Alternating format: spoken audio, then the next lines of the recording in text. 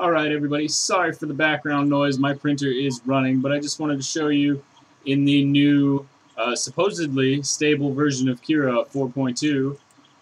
Let's go and see what's new. There is a special setting in here for Smart Z-Seam, a new option to increase the aesthetic quality by hiding the Z-Seam. It'll hide it at the least visible place, or if possible, inside the model. So we're going to go ahead and show you how to turn on this setting today so you can get some seamless models.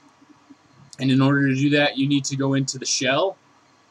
You need to click on the settings, and you need to scroll down, or you can type it in here. It's not a big deal until you get to this tick right here.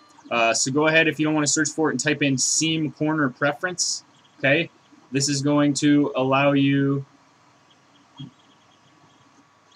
to choose where to hide the seam. Okay, so I close that because I have it ticked, and I go down here to where it says seam corner preference, and I can click a couple different options. Now if I hover over this, it'll tell you what they do.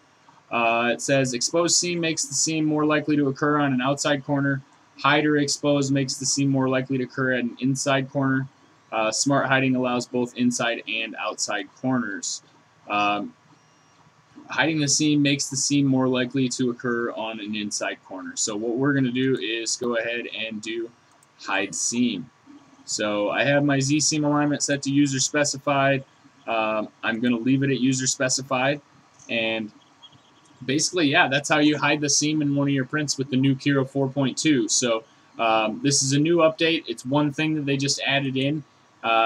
Let's go ahead and look at some of the other stuff that's new. I also wanted to point out that they now have the Creawsome mod in here. So when you go to install this for the first time, or even to add a printer, you can add the Ender 3 directly using the Creawsome mod. So that's perfect. You don't need to do any updating or anything else. So quite a few bug fixes. I'll let you read through those on your own.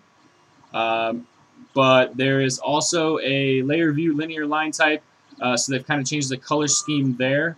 They've made AMF files compatible, and they also added an orthographic view. Now this is going to be similar to your CAD views that lets you view it from directly to the left or to the right. And I believe those buttons are down here. So there I can cycle through my orthographic views, go back to my perspective. Let's go ahead and throw a model in there. I'm in the middle of printing a chess set, so we'll just throw this in there. And I've been reducing it because it's rather large. But basically, let's check it out. There's the orthographic front, ortho top, okay, and it does all sides. So that's actually pretty sweet.